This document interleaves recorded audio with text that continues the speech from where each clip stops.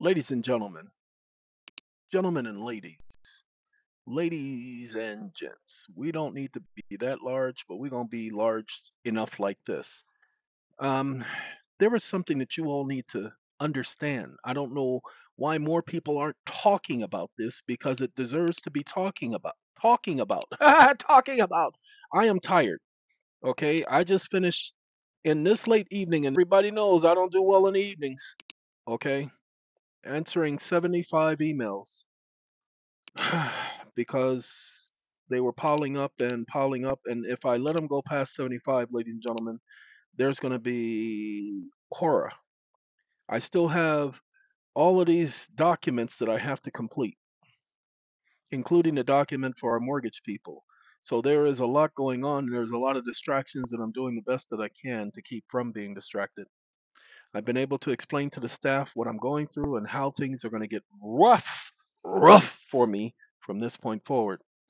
That being the case, been through it before, um, and we will get through it this time, champ. Look, a couple of things that we need to talk about. I just did a video this morning helping people to understand about what's going on in our world, what's going on in the universe, what's going on with this whole idea that there is no God. And some people are going to appreciate it. As a matter of fact, a couple of people asked me if I would do more videos like that. Ladies and gentlemen, that is based on the fact that my God allows me to remember scripture and to be able to explain it with when it makes sense to people, as opposed to arguing with people. I don't argue about scripture ever. There's no reason to, because if you don't take scriptures for what they say, then that's not me you're arguing with. Go ahead and argue with the author. But that being said, understand this, people. You must understand what's going on in the background. It doesn't matter if the idiot sitting on a bench understands it. It doesn't matter if the idiot wearing a badge understands it. That's not the point. But you can't be going off trying to prove this stuff to people because that's not going to work. But you can slap them in the face with it. So the first thing y'all need to understand is you want to utilize the Federal Reserve Act, Section 401, subsection 18, paragraph number 6. This is still in effect. The only thing they got rid of was circulating notes. It's no longer circulating notes. They're now called Federal Reserve notes. They used to be called Federal Reserve Bank notes. Okay? They also used to be called, pay attention, national bank notes. But they're not called those things anymore. They're now called Federal Reserve notes. Now, what does it say here? Pay attention. Upon deposit with the U.S. Treasury of the United States or any Federal Reserve Bank, you can deposit it with the Treasury or the U.S. Federal Reserve Bank. But hold on, pay attention. The deposit directly with the Treasury, they got rid of, ladies and gentlemen, when they amended the act. You can still deposit it with the Federal Reserve. That's what Section 16 is. But let's continue. Of any direct obligation to the United States or of any notes, draft bills of exchange, bank acceptances, trade acceptances, and that are acquired by the Federal Reserve or any Federal Reserve Bank. Ladies and gentlemen, what happens? What happens when it's deposited? Well, they get paid. Okay. Oh, you didn't see that part? I'm sorry. Let me I ain't gotta read everything. I'm just gonna show it to you. They get paid. It says that they have the right, they are entitled to receive from the comptroller of the currency notes. Okay, but hold on. Make sure y'all understand. Because some people don't understand. Let's read this in its context. When such circulating notes are issued against the security of obligations of the United States, the amount of such circulating notes shall be equal to the value of direct obligations of the United States, so deposited as securities. Now, pay attention. And when issued against the security of notes, drafts, bills of exchange, bank acceptance, trade acceptance acquired under the provisions of this act, the amount of thereof shall be equal to not more than 90% of the estimated value of such notes. These notes, drafts, bills of exchange, bank acceptances, trade acceptances, so deposited as securities. Such notes, pay attention, what notes? Pay attention, what notes? Well, we got to go back to where the statement was made the first time because we got to read it in context. Okay? So, what note? Such notes, drafts, bills of exchange. So, such notes shall be The obligation of the Federal Reserve Bank procuring, receiving the same. Wait a minute, hold on. That's not what it says, huh? Does it say that? Any Federal Reserve no, a bank making such deposit in the manner prescribed by the Secretary of the Treasury shall be entitled to receive from the comptroller of the currency. Ladies and gentlemen, upon deposit, them receiving this from you, pay attention. And now it says such notes shall be obligations of the Federal Reserve Bank. So they're receiving it. Now that they've received it, they've now taken receipt of it. Now it becomes their obligation to fulfill the obligation. What obligation is that? Oh, you didn't know? Pay attention. Shall be receivable at par. Par with what? What is it parring with? In all parts of the United States. But that's where a par is. Parts, par, arts. So that's the par, huh? No, it shall be receivable at par, equal value, in all parts of the United States, for the same purposes of national banknotes. What were national banknotes used for? They were construed as legal tender. Go ahead, do your research. For the same purposes as national banknotes, legal tender. So your promissory note, when you gave it to the bank, put your signature on it, that became legal tender. They accepted it as legal tender because it must be receivable in all parts of the United States at par with national banknotes. And it is redeemable in lawful money of the U.S. That's why they give it to the Treasury, and the Treasury issues them Federal Reserve notes. Is Federal Reserve notes lawful money? No. But the Treasury gives that to them in exchange for lawful money. That's the agreement between the parties. You don't believe me? Let me show you that they get it in exchange for lawful money. These are not my words, people. I have my words, they mine. These are not mine. The money will be worth 100 cents on a dollar. Why? Because under the new law, the money is issued to the banks in return for government obligations, bills of exchange, draft notes, trade acceptances, and bankers' acceptances. What's going on here? Well, the bankers' notes, drafts, bills of exchange, trade acceptances are all at par with government obligations. They're the same value. That's why they're worth 100 cents on a dollar, because they're backed by the credit of the nation. And because you get to do this, there is a supposed mortgage on your homes and your property, because that's what you're purchasing with your promissory notes. And that mortgage remains on your property until the government offsets that debt. Till you deposit it and they offer a settlement in it. So let's continue, if you guys don't mind. It is important that you understand what's going on here, because many people don't understand. So let's finish. And shall be redeemable in lawful money of the United States upon presentation to the United States Treasury or at the bank of issue. What issue? Issue! What issue? Well, ladies and gentlemen, the bank that you deposited it, the promissory note with. Now, hold on. These are not my words. Okay? These are not my words. You got to go here. This is the most important part. This is Section 403. Now, this is Section 13 of the Federal Reserve Act as amended. Now, they are adding this. Goes to the final paragraph following the new paragraph. See, by adding to the end thereof, this new paragraph, subject to such limitations and restrictions and regulations. Pay attention. As the Federal Reserve Board may prescribe, any Federal Reserve Bank may make advancements to any individual. You are an individual. Let's forget these other ones. On the promissory notes of each or such individual. Ladies and gentlemen, you have the right to receive Federal Reserve notes and advancement. 12 USC 411. Go ahead and read it. Only Federal Reserve banks can receive advancements. For no other purpose are they authorized. Well, according to this, you are an individual bank. Let's see if partnerships and corporations is in the definition. Hold on. Partnerships and corporations. Let's go here. I see associations. I see associations. I see trust companies. Corporations. Wait, do we see partnerships? Well, look at here. Y'all included because it's got individuals such as persons engaged in the business of banking business. See, banking business. So let's go back up and see what the intentions of Congress was and how the president had authorized the same thing. Ladies and gentlemen, you are an individual. You can receive advancements from the Federal Reserve. That's what the application and everything is all about. Stop guessing, people. Stop trying to figure out new ways of doing new stupid things. Use this. This is still the law. They have never amended this section.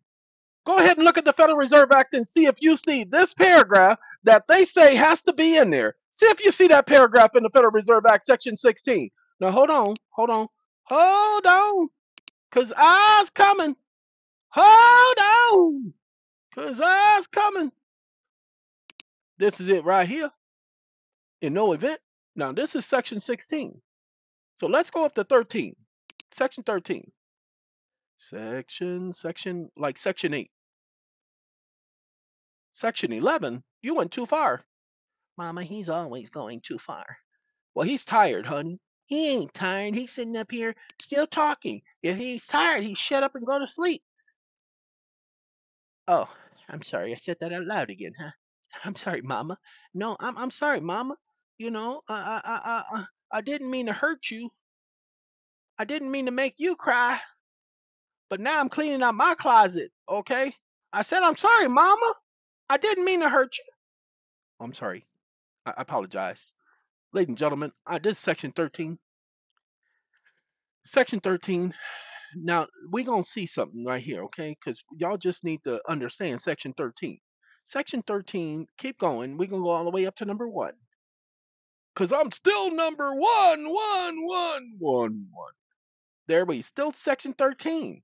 So, ladies and gentlemen, this is the Federal Reserve Act. And we're not looking for no discounts. See, they keep talking about discounts. We ain't looking for no discounts. We looking for advancements. Okay? That's what we're looking for because that's what we're interested in. We went too far. That's 12A. 12A. Went too far. Governing principles, receipts. This is section 13. So let's do. It doesn't say section 13. Why did it say section 13? Participating banks. Where's section 13? Come on now. I saw 12A. Okay, that ain't it. That ain't it. That ain't it. But this says section 13. There it is right at the top. I didn't even read that part right there. I'm sorry. Y'all just have to excuse me. Now, national banknotes. National banknotes. National banknotes. Let's read this to see what it says, and then we're going to let y'all get on about y'all business. Any Federal Reserve Bank may receive from any of its member banks or other depository institution or from the United States deposits of current funds in lawful money, national banknotes, Federal Reserve notes, checks, drafts payable upon presentation or other items, and also for collection, maturing notes and bills, or solely for the purpose of exchange or of collections. Notes and bills solely for the purpose of exchange or collection may receive from other Federal Reserve banks deposit of current funds in lawful money, national banknotes, checks upon other Federal Reserve banks or checks or drafts payable upon presentation within the district or other items, and maturing notes, bills payable within its district and solely for the purpose of exchange or collection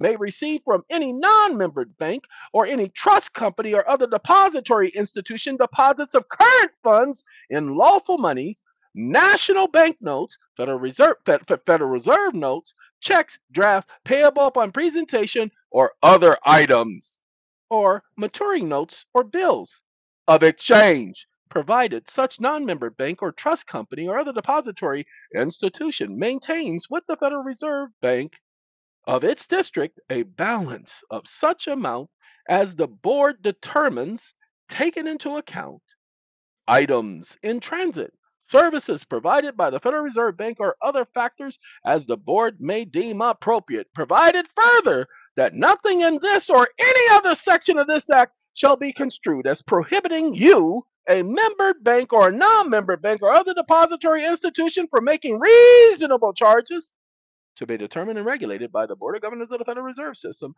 but in no case shall exceed 10 cents or per $100. 10% is what that's saying, or fraction thereof, based on the total of checks and drafts presented at any one time for collections or payment of checks and draft remissions thereof by exchange, but no such charges shall be made against the Federal Reserve Bank.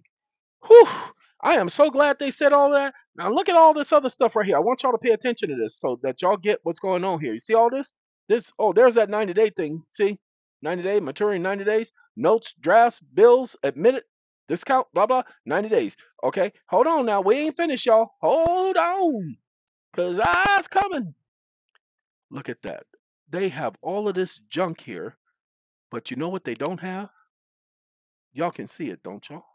Let's go here. There's a little paragraph that think this paragraph might have something to do with it. Provides for an amendment to the third undersigned paragraph of 13 by striking out for individuals, partnerships, and corporations. Look at that. They struck out individuals, partnerships, and corporations, inserting for any participant in any program or facility with broad-based eligibility. Such an amendment probably should have been to strike out for individuals, partnerships, and corporations and insert such new text, but was executed above to reflect the probable intent of Congress. They got rid of individuals, corporation. Now look, it says public law. Excuse me? Public law. Ladies and gentlemen, public law, that's not a law. Understand, the Federal Reserve Act is not a public law. So it provides for an amendment to the third undesignated paragraph of Section 13 by striking out for individuals, partnerships, and corporations. Now, I want you guys to hold on a second. This is not the official Federal Reserve Act. You understand? This is the Federal Reserve Act provided by the Federal Reserve. That's why they have brackets. Okay? But what y'all need to get, because this is this paragraph right here. This paragraph right here. Okay? What they doing is they telling y'all they took out individuals, partnerships, and corporations. Hold on. The only problem is they can't take out individuals, partnerships, and corporations. You see, that's still the law. They've never got this is pay attention, a presumption. Such an amendment probably should have been to strike out, but it wasn't. It didn't strike out. Should have been to strike out. But no, what they did, they replaced it, inserting any participant in any program or facility with broad-based eligibility. So, ladies and gentlemen, nobody else ain't gonna do this for y'all. Oh, I'm sorry, I'm going through the wrong thing. I apologize. Oh, by the way, I never read that paragraph before. This is my first time. Y'all see what I did? I told y'all, let's look at that because something said something was fishy. Something looked fishy. So I read this paragraph because I knew it might meant something. Okay, but nope, nope, nope, nope, no. Hold on. Not there. There. No, not there. Where is my Federal Reserve Act? It's the federal. Where's the F at? Where the F is the F at? Oh, no, that's the circular. Oh, no, no, no, no, no, no, no, no, no, no, no. The New Deal. Where's the New Deal? The New Deal. There's the New Deal. Let's get back here so you guys understand. To show you what the intent of Congress was, they have any individual partnership or corporation, and such individual partnership or corporation. Ladies and gentlemen, y'all need to understand. They knew what their intent was, so that's why they couldn't take this out. You take this out and you violate the terms of the agreement. What terms of the agreement would they violate? Right here. The third, the other gives supreme authority to the Secretary of the Treasury of the United States to impound all the gold in the United States in the hand of individuals. See, individuals, corporations, and companies. Ladies and gentlemen, that's individuals, corporations, and partnerships. Please understand, individuals, corporations, and partnerships had to surrender their gold, not the banks. Just the individuals, corporations, and partnerships, they had to surrender their gold. Well, if they had to surrender their gold, it was in exchange for, what was the exchange for? It was in exchange for the new money. What new money? Oh, you didn't see? The New Deal provided for a, where's my new money at? Hold on, let's go down. Ooh, Ooh, there is a new money. I need to see the new money. Where's the new money at? I know he says new money, new money, new money. Wait, it's here someplace. I don't see the new money. Hold on, it's up here then. Not there. Not there. Provides for a new money. I don't see the new money thing. Huh. Let's do that. I'm going to put in new money in the search. I know it's here, and I got it highlighted because that was important for it to say new money. NEWMONEY. Remember, the new money, that was order. I don't need order no more. Oh no, we don't need no more order. There it is right there. Whew. Okay, I understand just how this new money is to be handled. To understand just how this new money is to be handled. Ladies and gentlemen, what is the new money? See, the last section of the bill provides for the issuance of a new hachoo money. Okay, what's the new money? Well, he's about to tell us. Upon deposit with the Treasury of the United States of all contract obligations in the United States or any notes because they're on par with each other. Drafts, bills of exchange, bankers' acceptances, trade acceptances, okay, and so forth.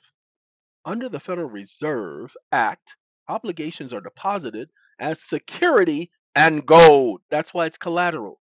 That's why it is the security for the reserve notes. And they're placed in the hands of the Federal Reserve agent, the local Federal Reserve agent. So he explains, Mr. Siegel, exactly what they mean. Oh, this provision is for the issuance of Federal Reserve bank notes and not Federal Reserve notes. Now Federal Reserve notes. Amended June 12, 1945. And the security backed of it are the obligations, notes, drafts, bills of exchange, and bankers' acceptances outlined in the section the gentleman referred to. They're explaining to you exactly what the act is saying. What part of the act are they reading? Mama, what part of the act are they reading? They're reading this part of the act, people, right here. Which is why you need to go back and read that your note is legal tender. It is on par with government obligations, which is backed by the full faith and credit of the United States government. It is on par with the United States government and their junk. It is lawful money because it's a medium of exchange. I told you guys we're getting ready to highlight this and go on into everybody's coat. Whew, I'm glad I got this to y'all because I know so many of y'all just still ain't gonna understand it. So that's why we put this online. We put this online so you could have it. We've been putting this stuff online for over a year and a half. Told y'all, if you knew that your promissory note was legal tender, hold on, it didn't say legal tender, homie. Well, go ahead and do your research on what national bank notes are because your notes are at par with national bank notes. National bank notes are legal tender. Your notes are on par with that. Hold on now, y'all not understanding, so I'm gonna help y'all understand. Ladies and gentlemen, pay attention. Government obligations are obligations of the Federal Reserve when deposited with the Federal Reserve. So are your notes because your notes have gold and they are security. Why? Because that was the intent of Congress. Got to go. Wait, do we have to go up for this one? I think we have to go up. Yep, we go up right here. In the case of a deposit of notes, drafts, bills of exchange, bankers' acceptances, Federal Reserve banks may issue Federal Reserve notes to the amount of 90% of the value of such securities. This provision affords a plan of constructive expansion and currency of the country. Ladies and gentlemen, there's applause. When y'all get a chance to read what this was all for, when y'all get a chance to read what they were talking about, y'all will be amazed at how much y'all have given up. You don't have to be beautiful to turn me out on. Ladies and gentlemen, you don't have to acquiesce every 5 minutes. You can go to court with your promissory note that has a pay to the order stamp on it and tell the court, explain yourself. This right here documents delivery of collateral and security, and it documents payment according to the Federal Reserve Act, Section 16, paragraph number 2.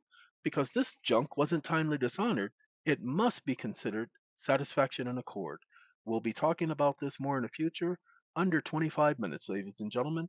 Please, y'all, has a good day because I's got to go to sleep. Got a long day tomorrow. More paperwork. Goodbye.